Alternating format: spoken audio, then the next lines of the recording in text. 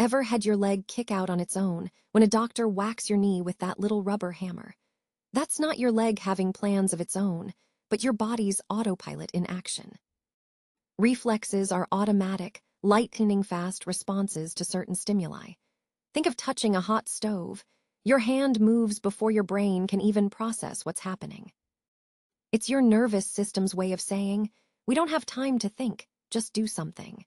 This is made possible by a process called a reflex arc.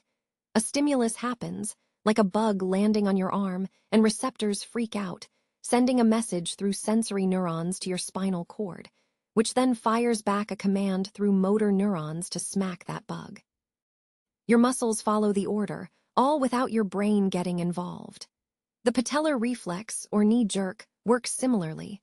A tap below your kneecap stretches your tendon and muscle, sensors panic, and your spinal cord commands the muscle to contract, making your leg kick out in half a second.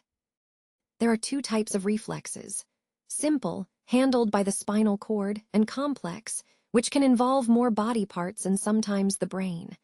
Reflexes protect you from harm, acting like your body's bodyguard, always watching and ready. Interestingly, some reflexes are innate, while others are learned over time. And who knows, maybe dad jokes trigger a kind of social reflex, making you groan or facepalm involuntarily. Want more insights into how your body works? Follow for more.